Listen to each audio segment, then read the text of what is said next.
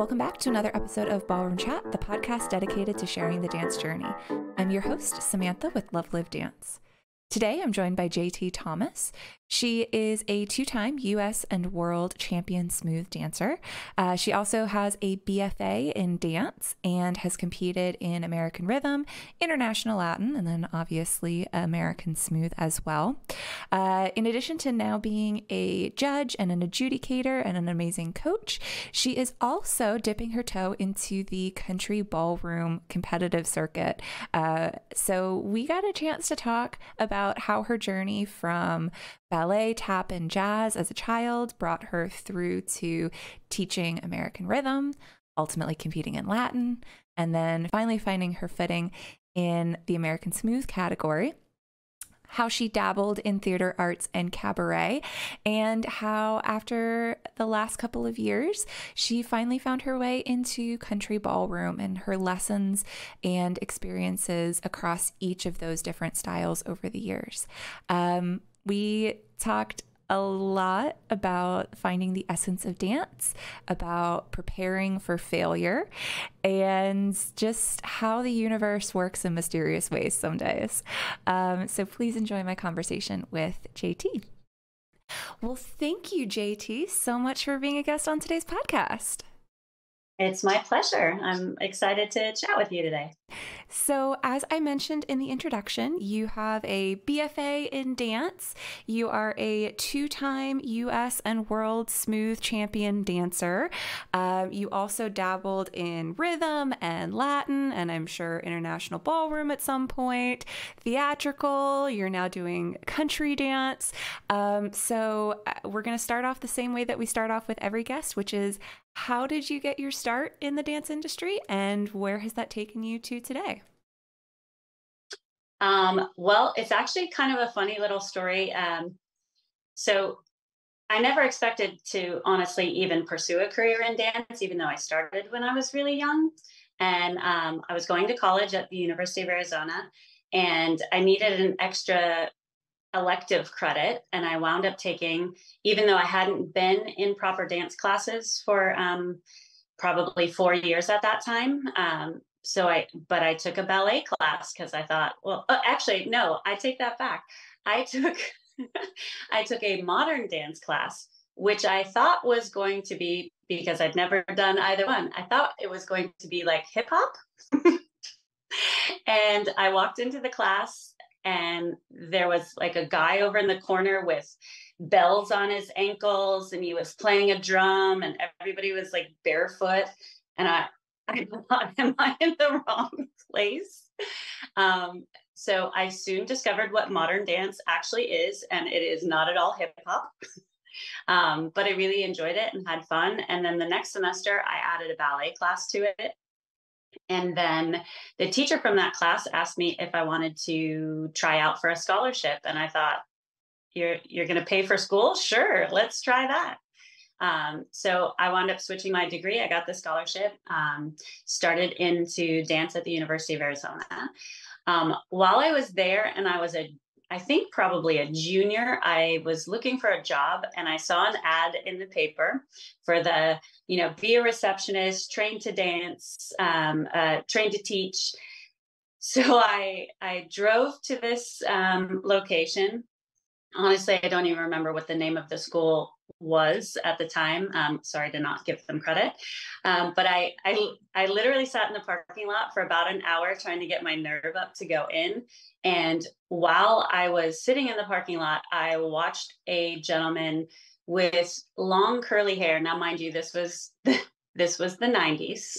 So, styles were definitely different than they are today. But he had on a royal blue ruffly pirate shirt, which was very popular in the 90s, especially in ballroom dancing. And I watched him walk into the doors, and I went, that is not for me. And I drove away.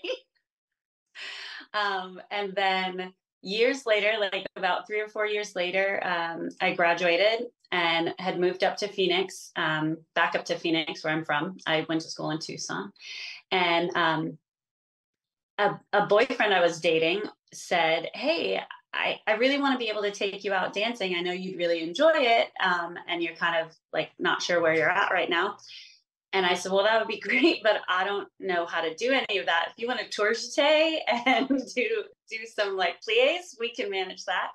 So we went into a Fred Astaire and took an intro lesson.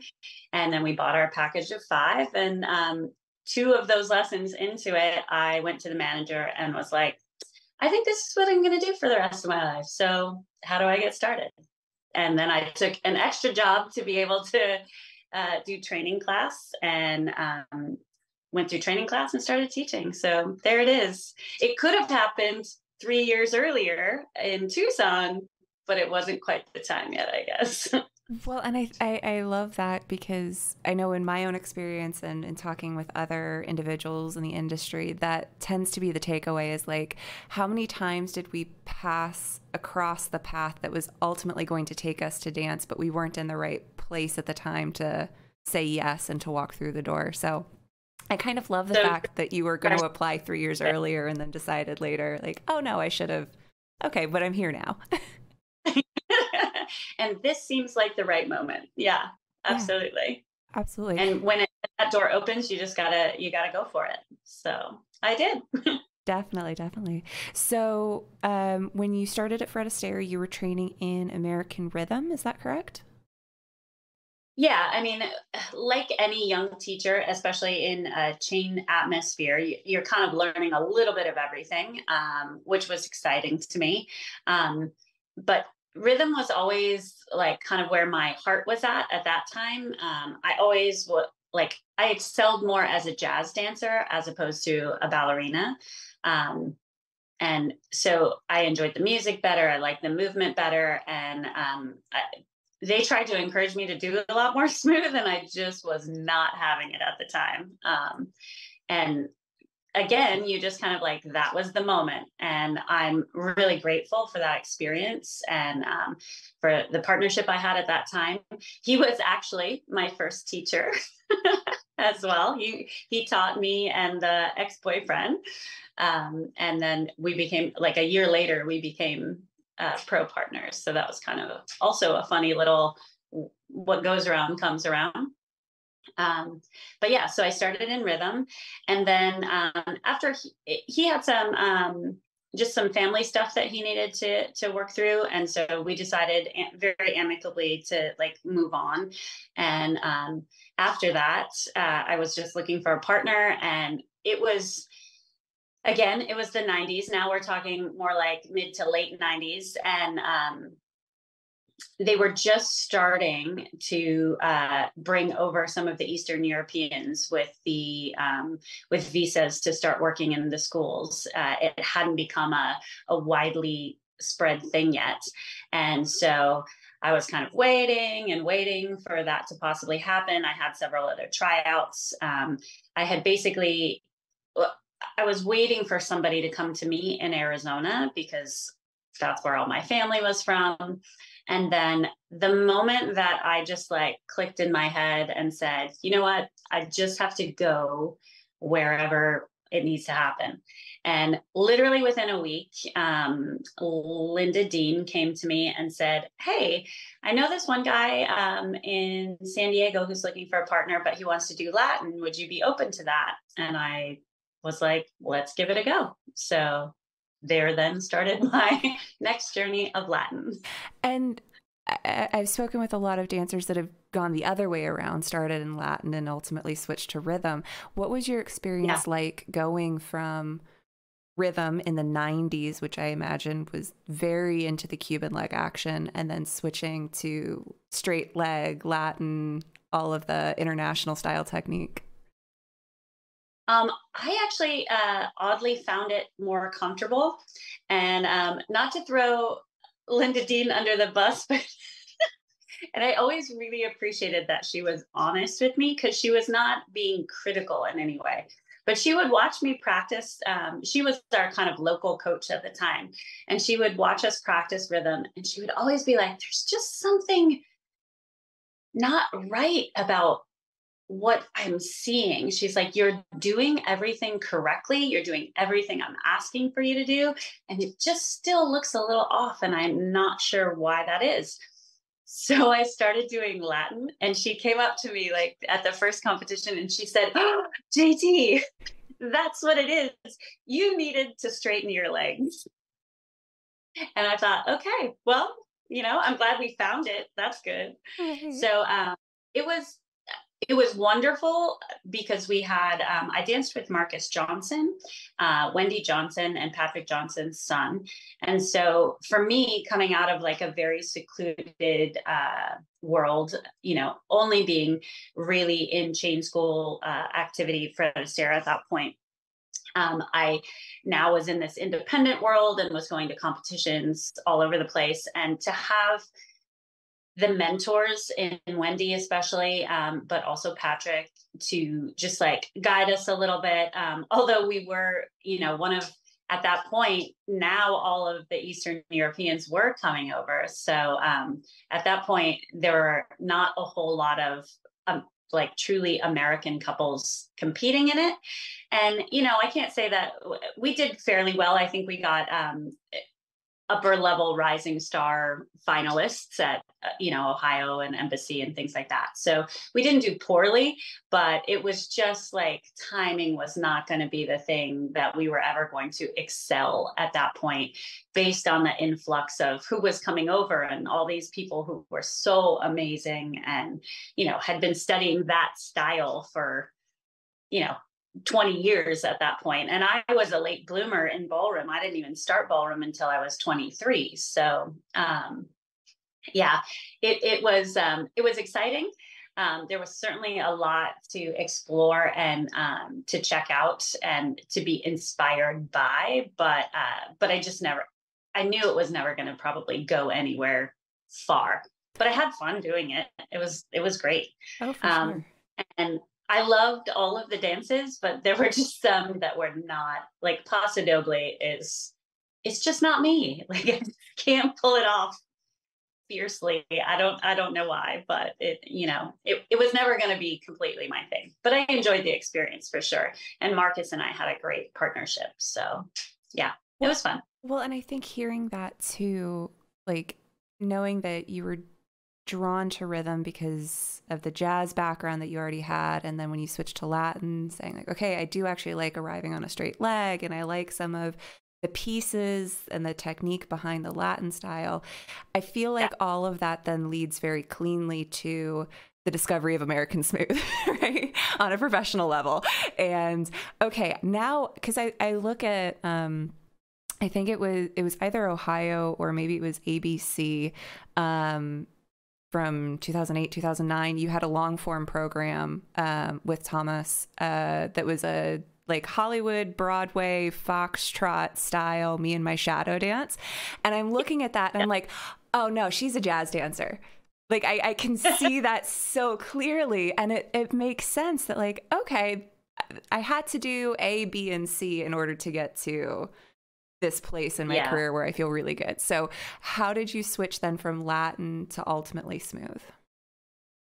Again, the universe has definitely always set me on the path is how I kind of look at it. And I really think that I kind of wait and I let things process and kind of fall to where they will. And then when I feel like something has been brought up that I'm like, okay, that's the new adventure. There's where we go now. And so when I was doing Latin with Marcus, we were in San Diego, working out of Mary Murphy's studio. And it was such a fun time there. And Tony and Michael were there, and they had, at the time I got there, they were still competing. So, I mean, that was super inspirational. And Marcus and I had always kind of toyed with the idea of possibly doing Smooth. And we were like, but nobody's doing that. Nobody's doing Latin and Smooth. And so for me, I was clearly like, well, let's just switch. Let's do 9 dance. Let's switch over to rhythm. And and then we'll add smooth into the mix. So we started studying it, but he was not about doing rhythm at that time. I think just, he grew up with parents who were internationally trained for the most part. And so that's where his focus had become. And, I wanted to respect that. We were having fun doing it for sure. But we had started taking some regular lessons with Tony and just kind of learning smooth and just seeing where that led for us.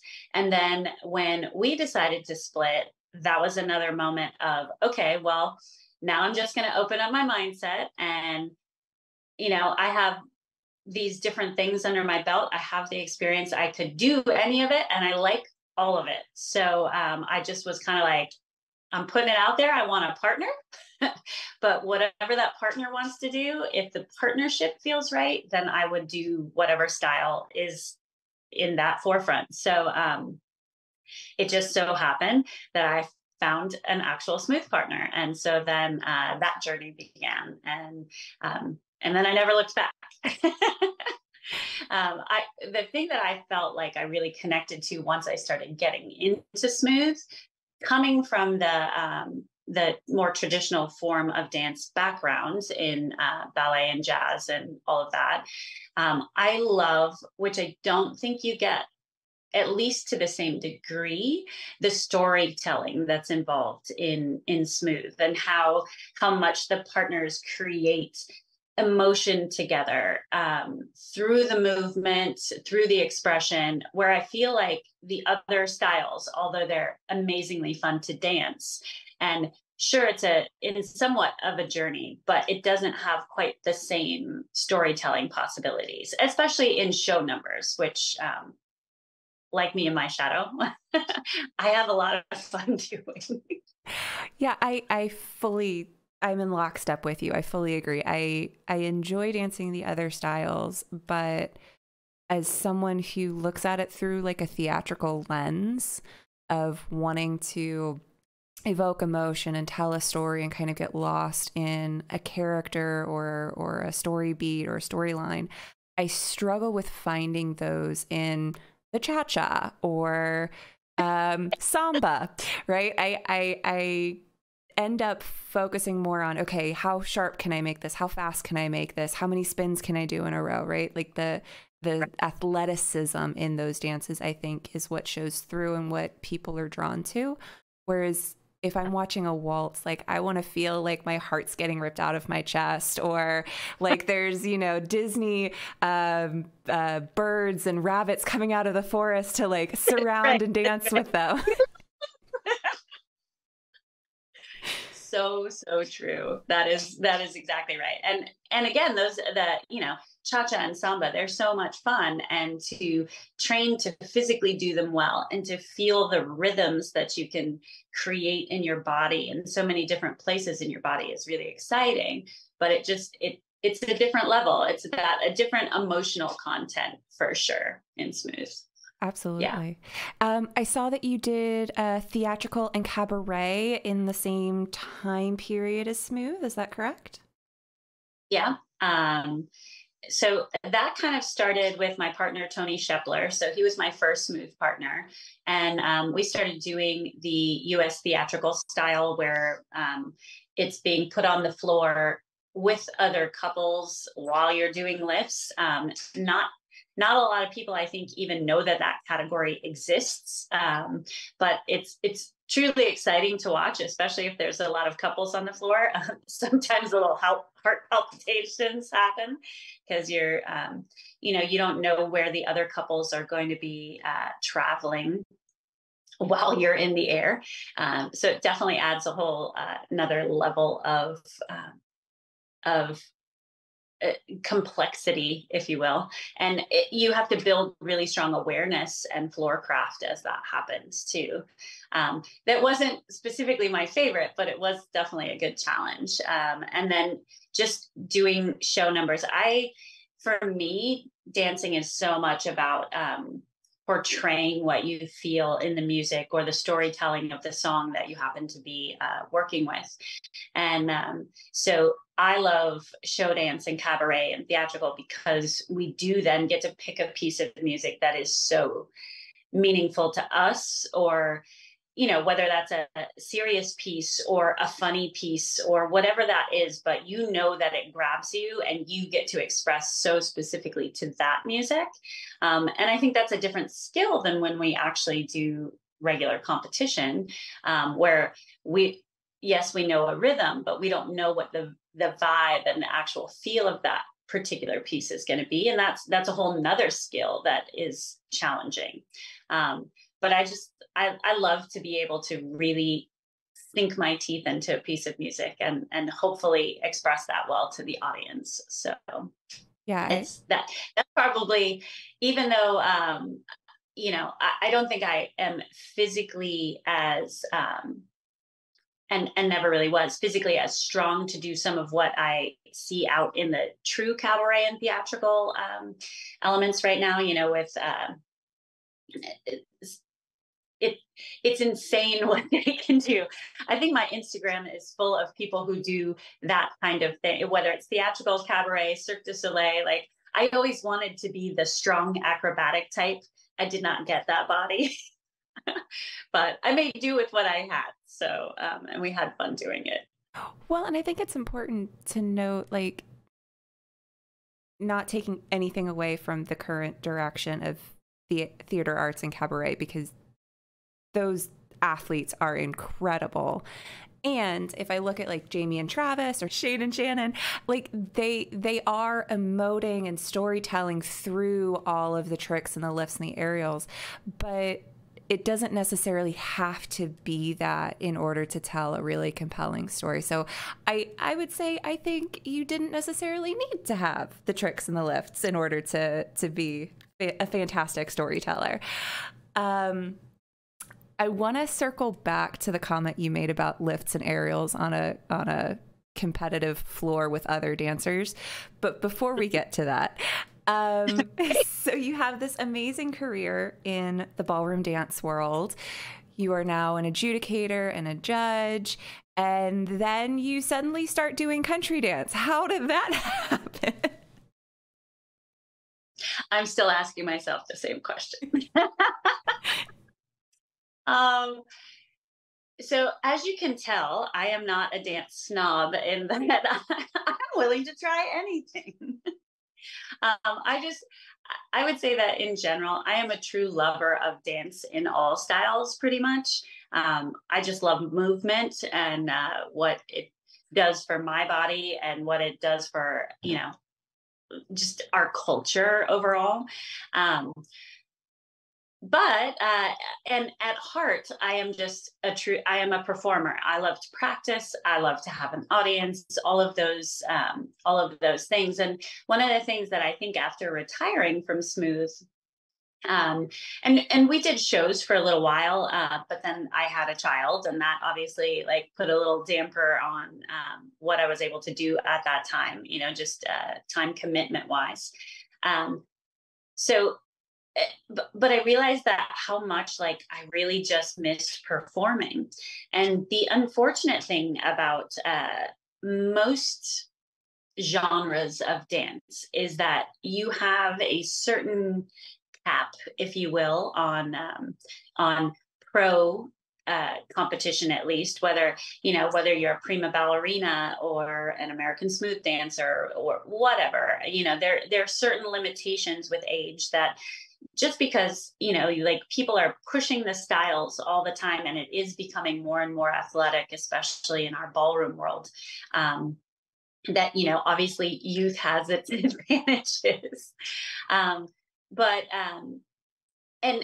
not to say that, I mean, oh my goodness, let me just like bring up how many amazing pro-am dancers there are right now, and especially the women and of a certain age, that are like, wow, are they pushing through and like creating amazing work on the floor. But unfortunately in our industry, once you go pro, and you've done your thing, you can't go back and do that version again. So, I never even thought twice about like getting back out on the floor as far as doing ballroom. However, COVID happened. And within that, obviously our whole world changed. And there is a gentleman that I had been working with in Atlanta for probably on and off for about 10 years, training him. He also kind of crosses over. He does some ballroom. He does country. Country was always more of his main vibe. But he would bring me in and I would work with his students and would work with him with his pro partners. So the cool thing about the country world is they have several different categories that allow for, different ways for pros to compete. So they have their open couples divisions that just to kind of like give people who don't know, it's basically like Division 1 would be like our rising star in ballroom dancing. They are typically pro couples. They teach for a living. This is kind of their thing. They're going to bring students to competition. And then but in country, instead of just being able to like do whatever you want, you have to earn points by going to events and placing in certain placements to be able to move up, more so to what happens in the amateur world for us, especially over in Europe. So, and then they have masters division, which is like open division in ballroom. But then they also have this complete subcategory, which is kind of like what they would do in some of the chain schools. Like I know when I started with Fred Astaire, we had a novice division. We had for pros. Mm-hmm. So we had a novice division. We had something called mixed novice. I've heard it called different things where like an advanced pro would dance with somebody who was not as advanced to just give them some time on the floor with somebody who had some experience. So in country, they have something similar to that called pro, and that is judged similar to pro-am, like only one of the competitors is being judged, even though both competitors also may compete with other pro partners in their respective other divisions. So there's a lot more in country. There's a lot more mixing it up. If I'm in Division 1 or even lower, I may dance with somebody that's in masters in the pro division just to get some more experience on the floor, similar to our pro-am system, which I think is kind of a great idea and allows people to just, really get the experience, because you can't get competitive experience in any other way but getting on the competitive floor. So I think it's a really nice opportunity for people to just do that together. I also love that we get so, to use the word pretty blatantly, like married to our partners in the ballroom world. And oh my gosh, God forbid that you dance even a show with somebody else if you're, which I've always found kind of disappointing. Like, I think that we become better leaders and followers and better movers the more experience we have. We encourage our students to do it all the time. Yep. And yet, as pros, we don't. And I think that definitely develops a whole different skill set. You become way more aware of somebody else. So I love that they have all those opportunities in country. So sorry to make a long story long. I'll get back to the question that you actually asked.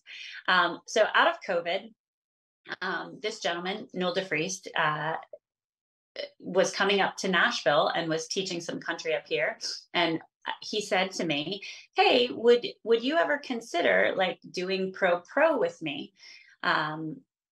He didn't have a partner at the time. They had split, and I was like, "Yeah, sure, I could do that." So we started practicing, and then midway through it, I said to him, "I'm like, well, wait a minute, who's the one being judged? Who's being judged? Am I being judged, or are you being judged?"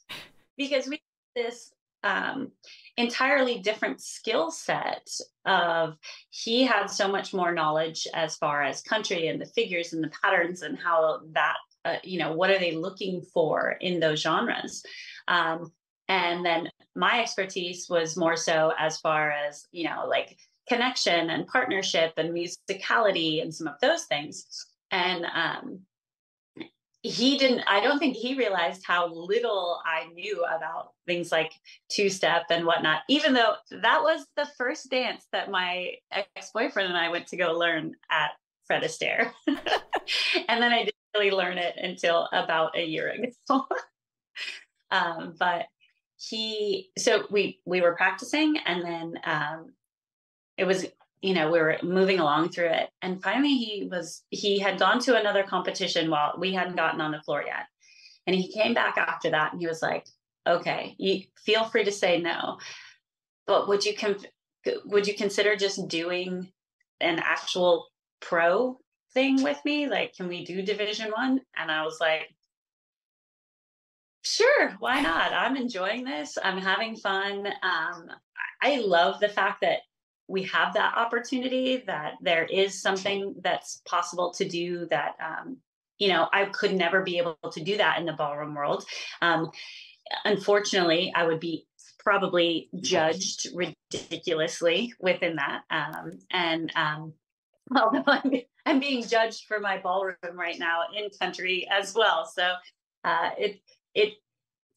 there's always that thing that when you're new into something, there's that hesitancy. They want to, feel you out, see where you're at. And that's okay. I knew that going into it, and I'm sure it would be the same. Like when Gary McIntyre and Susan came over to do American Smooth after doing so well in the country world and in West Coast, people would always talk about them in that way too. So there's always that little barrier there. But you know what? I wanted to dance. It was fun. It's keeping me active. I can't say that I love all of the prep at this point. I'm so out of practice of going to an event and I'm like, oh my gosh, eyelashes. I need eyelashes again. And so that part has been like a real eye opener as far as like how far out of that I am, but it's been certainly a fun journey, and I just love the learning and growing again. So that's great.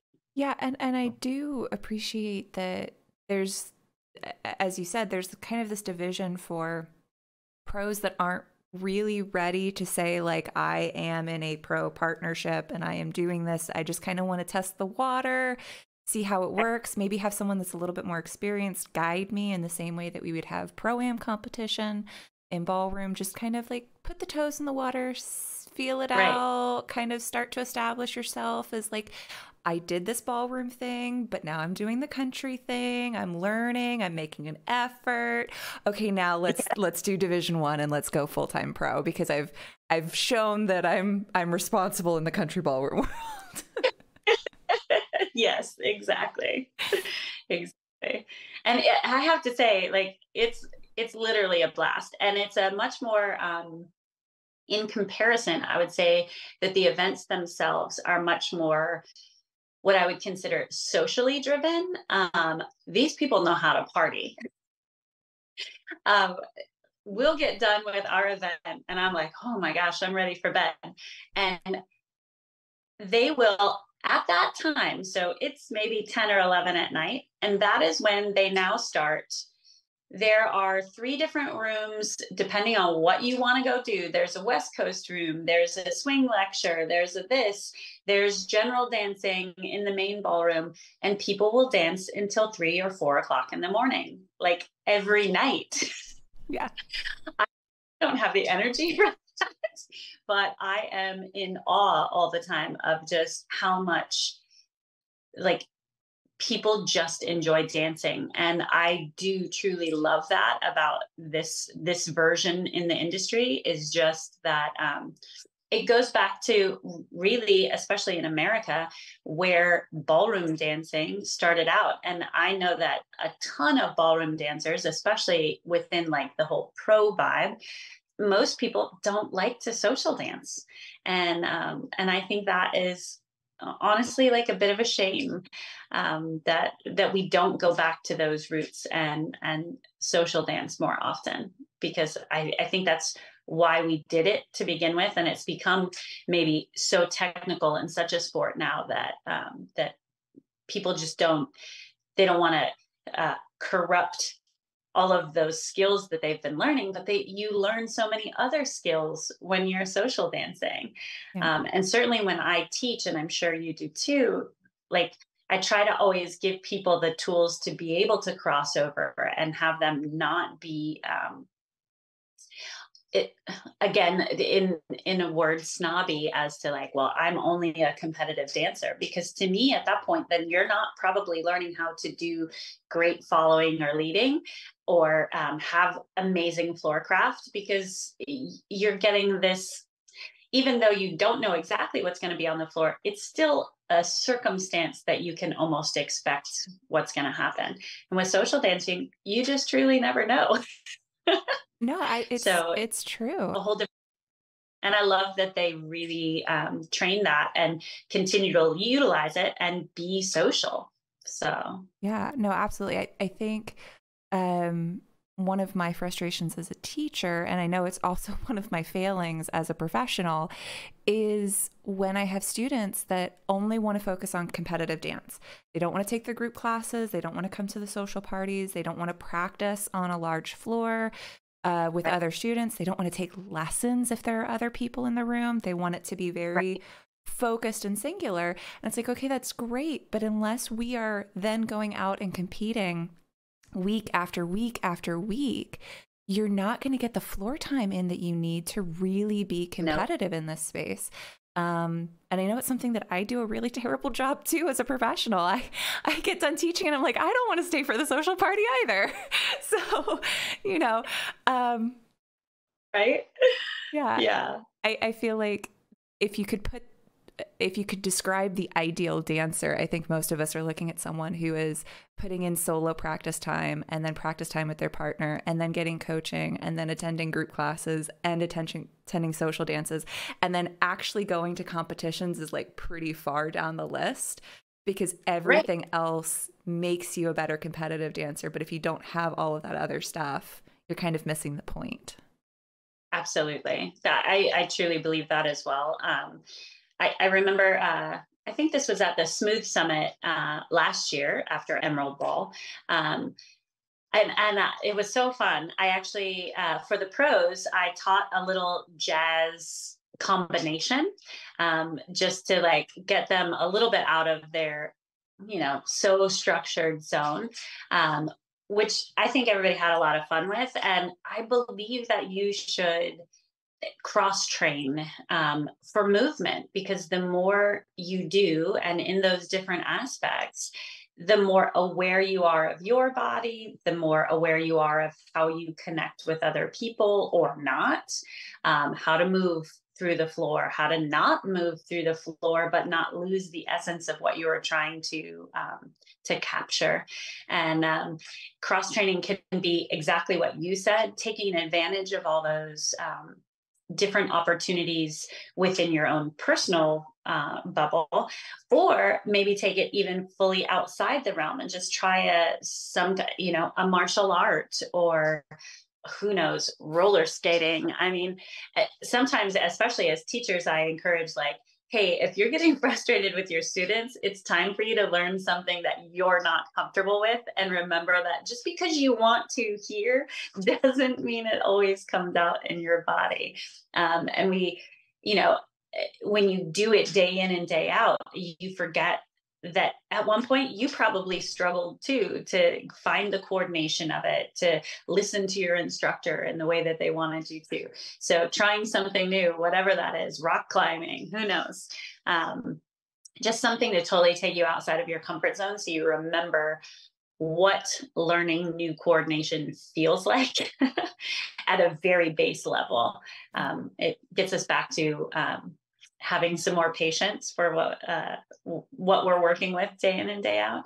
But personally, as a mover, I think the more different kinds of movement you explore, the better mover you are, So Absolutely. Absolutely. Yeah. The more awareness, the more things you try, the more tools you can incorporate into your toolbox, and the better decisions that you can make with clarity about what works for your body, what doesn't work for your body, what may eventually work for you, but is going to take a lot of time and practice to get to. So you can say, okay, is this something that I want to invest in?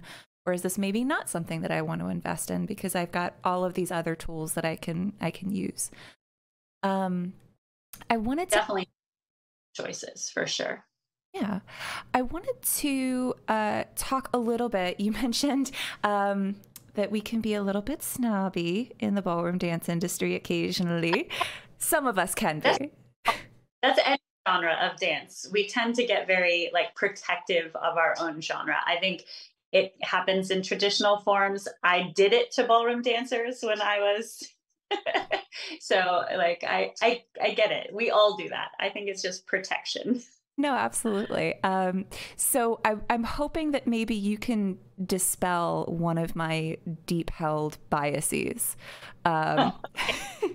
So I have a deep seated reaction whenever a student comes to me and says, I took a country swing class where they taught me how to candlestick. Can you teach me more tricks?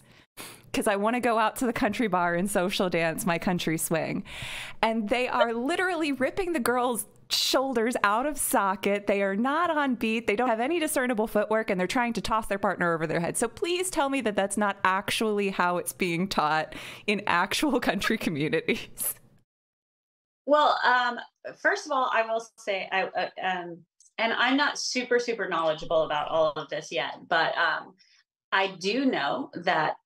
So the aspect that the path that I'm on, that competitive version, is called UCWDC, and they've created their own path. It has its own rules, just like anything that we do with the NDCA in ballroom. But that is kind of, and I hope they don't take this the wrong way, but to me, that's kind of this hybrid between something that we do in ballroom and what it was like maybe in a bar, like country dancing that was developed in a bar, right? So UCWDC, that is like the hybrid, because there is this whole other circuit of bar competitions and country swing and whatever varieties, because I've seen several that happen out there as well.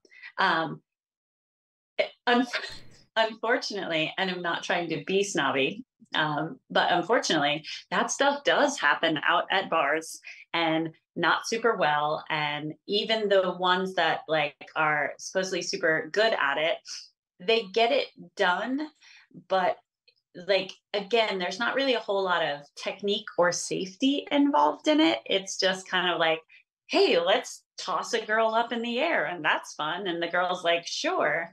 I personally am usually holding my breath while that's happening, because I have also seen so many tricks happen that should not be happening. Luckily, I haven't seen any major accidents, but and that's not in the UCWDC world. That's it's again this whole other world of kind of bar country, and they have their own versions of competitions throughout that as well, and it's its own particular style. I mean, when they say country swing, to me, it looks like something that doesn't have always a particular rhythm that is connected to it. It fluctuates all over the place because most people don't. It doesn't have specific structure. It looks a little bit like hustle sometimes. I've seen some things now that look like kind of salsa-y or bachata-y that are thrown in. Any dance that's being done socially, I think sooner or later, they kind of merge. There's only so many things you can do with two arms and two legs and a body. They only connect in so many ways. So at some point, you're going to get similarities. So that whole country bar scene has definitely adopted a lot of other styles, and they've pulled again from, Lindy swing, which used to be all the tricks and stuff like that. I mean, so yes, it's cringy in many ways. So I don't think that I don't think your distaste for that is unwarranted. But mostly for me, it's a matter of safety. Like, I just hope that when people are doing those things, that they are getting advice from somebody who at least understands, some simple technique to make sure that nobody's getting hurt.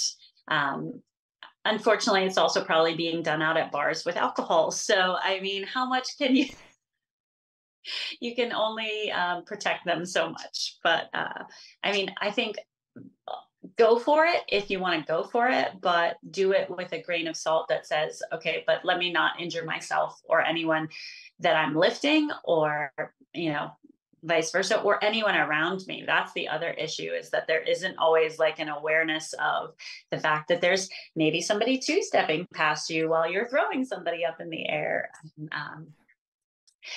But it is its own world, and it comes with its own challenges. Well, so as a teacher, I would advise you, people are going to come to you for a lot of different reasons. And it happens even if they're not social dancers in that way. Some people are very trick focused. Some people are very technically focused. Some people just want to dance around for an hour or two. And all of those things are not bad things, because again, it's movement. But I would say that if you can teach them safety while it's happening, and teach them some good techniques so that they understand, hey, when I'm doing tricks like this, I need to be extra aware of two spines and how they work and how they connect, so that it's done. Maybe you don't have perfectly pointed toes or, perfectly held centers, but hopefully there won't be injuries involved with it. Right. That would be my little, like, I can't dispel the distaste for it, but just teach them to do it to the best that they can, so they don't hurt each other. For sure. Well, and I normally, if I work with a client and we discuss country swing, I pivot it more to, this is single time East Coast swing, this is Lindy, this is hustle. Let's talk about how we're engaging our lats and our shoulders and protecting our centers as we're moving, so we're not creating whiplash. And no, I'm not going to teach you aerials or tricks because I don't feel comfortable teaching them safely. So I'm not going to try and get you through them safely. But I do think that the point that you brought up of it, it's being danced typically at a bar, maybe with or without alcohol, kind of circles back to the comment you made in the beginning about theater arts, and you're doing all of these lifts and tricks and different choreography on a combined floor with other people doing lifts and tricks at different times and not knowing each other's routines. So what tools did you have? What training did you have? What mindset did you take into those environments so that you were protecting not only yourself, but also being aware of the dancers around you? That's a great question. I would say that overall, practicing good entries and exits from things, so that exits are, and almost primarily always exits. Those are usually where people, I think, get injuries for the most part. And if you have to bail on something, I mean, it's one thing that, so I have a couple of professional skateboarder friends, and I've gone to a few skate parks and watched them on the big ramps and things like that. And one thing that skateboarders know how to do really well is fall. And it's because they fall all the time. We practice in what we do so often to try to be perfect in what we're doing, that we're not practicing the fall. We don't think about that part because our expectation is that it shouldn't happen. But I think that if we actually practice, what are the things that we're looking to do when it doesn't work right, when we need to bail on something because somebody was coming up and we can't get there. So to practice moments of exiting, um, with safety involved, whether you're the most graceful thing out there, that's another thing. But again, just making sure that you practice bringing the partner close to you. You don't just immediately fly off into, a swing of the legs or the arms or something like that until you've really kind of gauged where your surroundings are at. Those kinds of things, definitely awareness of the floor around you, and then where are the partners and how do we, if it didn't work out, what's the best thing to do? I know that I had been lifted one time and it really did not make it easy for me to move past. I was doing like a torch lift where you're sitting on the hand, and my partner at the time had my ankle. And as I was coming, it was not going well, and I was starting to fall down and forward. And instinct for, I think, the leader at that point is you just want to hang on to whatever you're hanging on to. So he was hanging on to my ankle as I was falling forward. He's like, oh, my ankle. And it definitely messed with my brain. I couldn't get over it for probably a good year or two, where it's a weird thing to think that if you just release and let the body actually come down onto you, that's the better solution. And that's why I said, if we practice the falling, then those natural instincts of just hanging on are not always the most viable solution, certainly not the most safe solution. So we have to practice that over and over again. And as the person being lifted, you got to get also used to what that feels like and just supporting your body so that person can hold on and grab you so that you're not flailing all around and creating a worse issue for yourself too. For sure. I don't know how many, this was advice that I got from a coach a couple years ago, and I've passed it along to all of my pro-am students. Like, if we are on a dance floor and I start to fall, like I get tripped or leg comes out or I catch my skirt or something happens where I'm falling, do not try to catch me. Let go. Let me save myself. Because if your natural protective instinct is to grab a hold of me, we're both going down and it's going to be way worse. In that version, it makes it worse, right? Yeah. Yeah. But yeah, I like the idea. And you never know until you get there. And then you go, oh, I wish I would have done that differently. No, for sure. For sure. But I think that idea of practice what happens if it goes wrong is so universal. It's not just in the scary stuff of the tricks or the lifts. It's, what if we get blocked on the dance floor and I can't do the next piece of my choreo? Now what happens? What happens if I take a elbow to the jaw as I'm doing a natural turn and I black out for half a second? We've seen that happen. We've heard that happen. I've been there. So, how do you adapt? How do you change? How do you prepare yourself for the eventuality that you hope doesn't happen? So one of the things, I do a lot of team teaching right now with who was my mentor and coach for many, many years, Edward Simon. And he used to, when he was training Tomas and I, we would literally, he would create specific scenarios of things to get in your way, as we all do, and that kind of thing. And I love the way that he said this was, even if you're in a small space or you can't do the full movement, you never want to lose the essence of the dance. You don't want to break that character that you were trying so hard to show. I mean, it's just like anything that would happen if somebody was doing live theater and somebody forgets their line. like you improv, you figure it out on the fly. You don't like pull out your script and be like, where was I?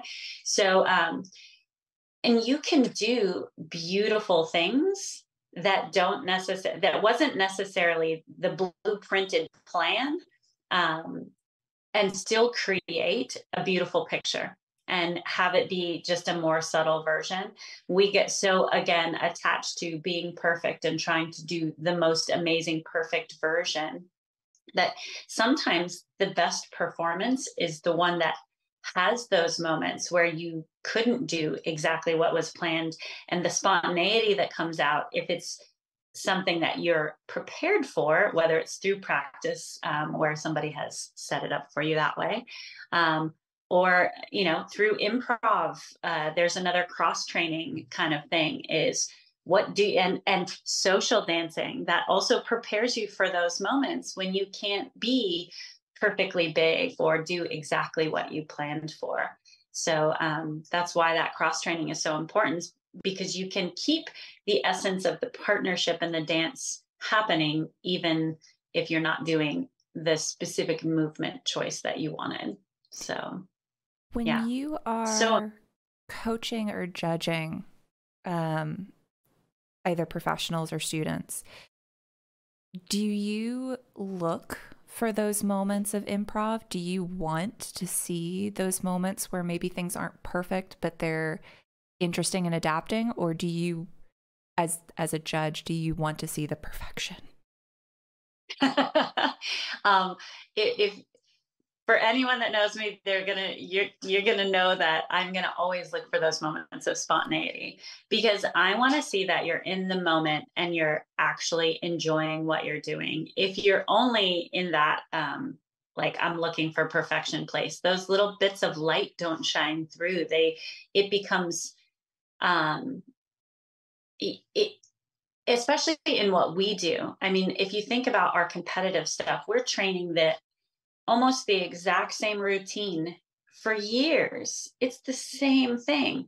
So if I watch you on the floor, and every time I see you on the floor, it looks so specifically consistent in exactly what you're doing, I get bored. And I think anybody would. And for a lot of the judges out there, and I don't even judge a lot, mostly because I enjoy being the cheerleader on the side more so. But if they've seen it the same way 3 or 4 times, yes, I'm going to say good for you that you practiced well and you know that it's in there. But where is the joy of the movement? It's not even to the same song, again, like we talked about in a show routine. It's not to the same song. So I shouldn't see exactly the same thing every time. And you could be brilliant at floor craft, but you're still going to, at some point, have to change something to make something else work. And the better you are at adapting and finding beauty within the spontaneity, that's what makes things exciting. I mean, what gets put on YouTube more often, the perfect performance or the one where, you get the couple that's in the middle and then the couple that was trying to go around and there was a little interaction between the, each partnership and then somehow they got together? Or those are the things that people get excited about and want to see, and it's the stuff that sticks in people's minds because you're like, oh my gosh, how did that even happen? We don't know. So it's the exciting part. I definitely want to see that part. Yeah, I like that. It's like, I want to see competitive social dancing, or I want to see social dancing, but done competitively. Right. Well, I want to see I want to see good technical ability that has true life to it. Mm-hmm. Yeah, that's what I want to see. Yeah, absolutely. Is there something, kind of circling back to your experience as a ballroom dancer now competing in country, which I have 2 questions.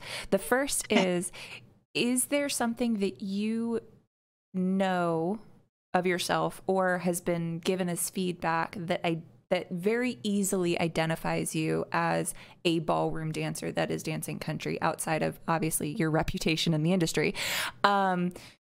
is there something that you can point to that's like, that's something that I need to work on changing if I'm really going to get good at this new style? And then do you see a point in your future where you would like to be known as JT Thomas, the country ballroom dancing superstar? I'll address that one first, if that's okay. Yeah. I have no idea. You know, ultimately, I took a fun journey that I have no specific purposeful goal other than to get better and to have fun while I'm doing it. So if I never get a title, I mean, currently I'm still in the Division 1, so I'm still in the rising star category. If I make it to masters at some point, yay. I mean, we went into it knowing we already have a lot of challenges between the two of us as far as, you know, if I were practicing 10 to 15 hours a week, great. But we're lucky if we're in the same city, like a day a week.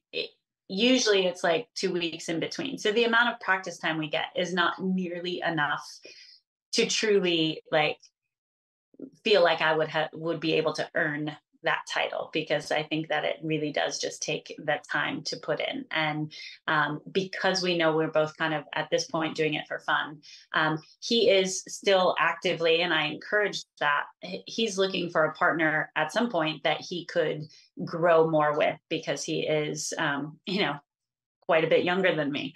And I encourage that. And I told him that the moment that he finds that, by all means, go for it. So if there's any partners listening to this that want to dance country, but until then, I'm just enjoying the journey. I'd say the biggest challenge for me, as far as something that I've struggled with in the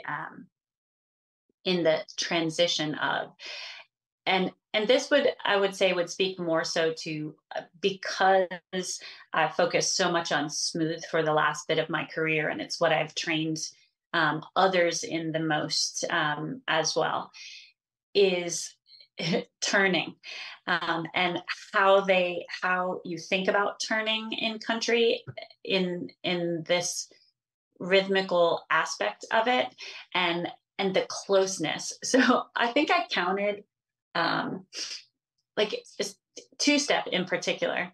I think I took one little section of our two-step at one point and I counted, and it was like 17 turns in different directions in like less than half of a wall.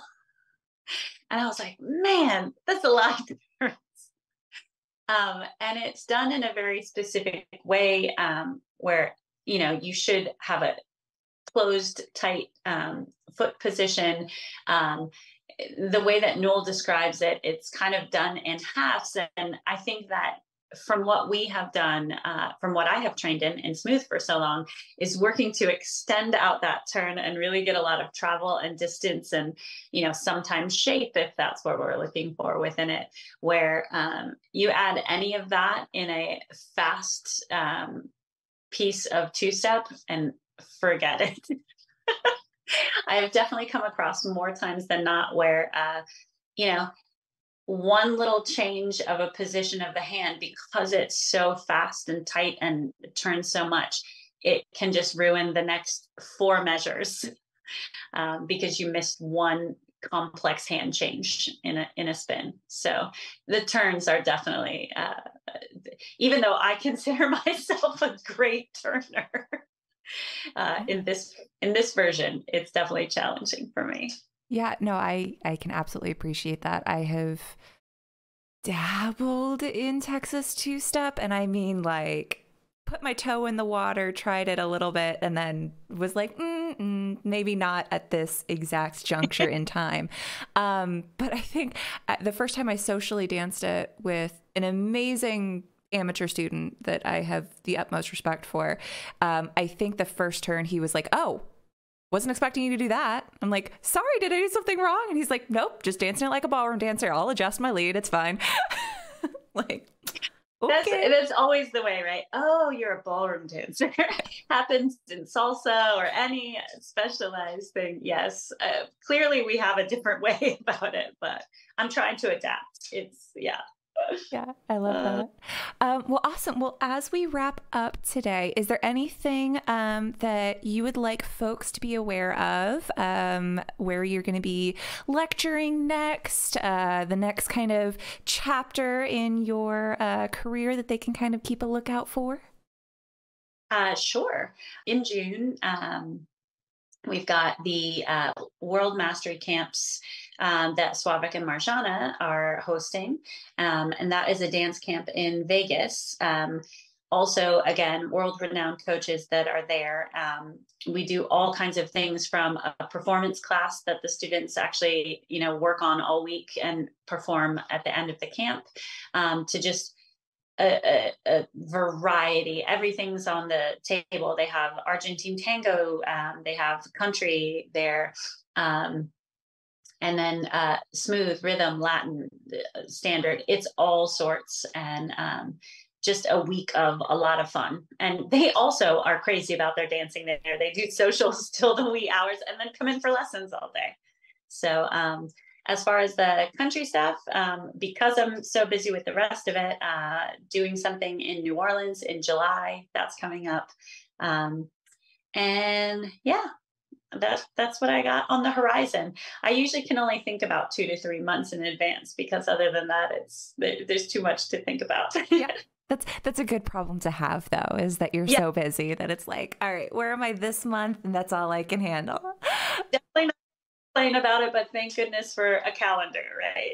Yeah, for sure. Well, awesome. Well, for our listeners or our viewers of the YouTube video, we'll have those links down in the description. So if you want to sign up for the Dance Mastery Camp in June in Vegas, we'll have a link so that you can sign up for your workshop and see your lectures. Awesome. That would be great. Excellent. I'd love to see everybody there. Definitely. Well, thank you, JT, so much for being a guest on today's podcast. Such a pleasure. Nice to getting to know you and chat with you today. It's been fun. Thank you once again to JT for being an amazing guest on today's podcast. If you want to follow along with her dance journey, or if you want to go ahead and sign up for any of those classes or lectures she mentioned, links, as always, will be in the description box down below. As always, I'm Samantha. I've been your host with Love.Live.Dance. You can find Ballroom Chat on social media platforms at Ballroom Chat. You can also support the podcast on Patreon by searching for Ballroom Chat. You can watch the video on YouTube on the Love.Live.Dance channel. And you can also listen to Ballroom Chat podcasts anywhere you find your podcasts. If you have not yet done so, please do make sure that you have liked, subscribed, followed, shared, the normal social media things. And as always, stay safe, stay positive, and we hope to see you dancing very soon.